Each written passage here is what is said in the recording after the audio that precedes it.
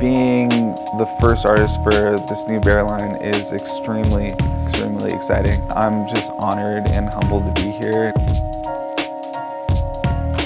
It's been really interesting, kind of sharing some of my story and like really kind of opening myself up, which isn't easy for me to do. Music is always playing, whether it be jazz like Coltrane or like Bitches Brew by Miles Davis is one of my favorite records.